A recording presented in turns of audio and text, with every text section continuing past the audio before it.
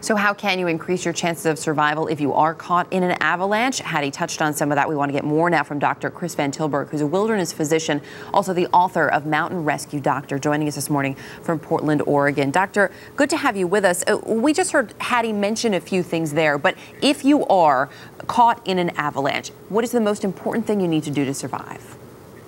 Well, thanks for having me.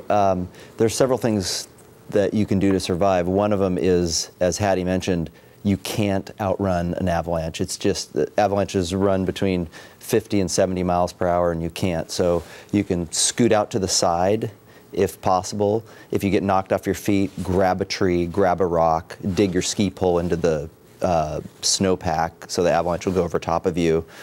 And then finally, if you get kind of tumbled in the avalanche, it's like being caught in the rapids of a river. It will have a tendency to drag you down. So you have to try to fight to swim with your arms to stay on the top of the snowpack. And when it comes to a stop, clear an area out in front of your face so you can breathe when the snowpack stops, and shoot a hand upward to try to alert your rescuers where you're buried. Because people need to know where you are. There have been some really heartbreaking tales with survivors of the last couple of weeks. People forced to leave their friends behind. If you are skiing, snowboarding with someone, they become trapped, how do you help them?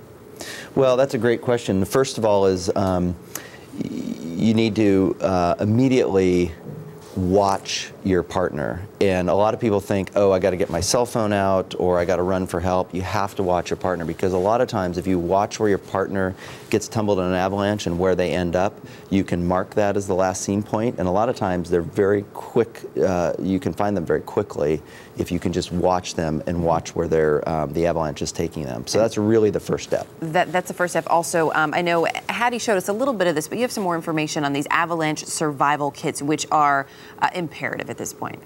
Yes, the first would be an avalanche rescue beacon, and this is about the size of a cell phone. It's a transceiver. It broadcasts a signal about 50 meters, and we all wear this under our jackets if we're out in the backcountry or in avalanche terrain, and it sends out a signal. And so if your partner gets caught, you can switch it to a receive mode and home in on them and locate them. So that's key. I know along with the shovel, there was also talk of the probe so that you can actually reach around in the snow safely to look for someone. Before we let you go, though, are there any signs when you're out there that you can look for to get a little warning that an avalanche may be coming?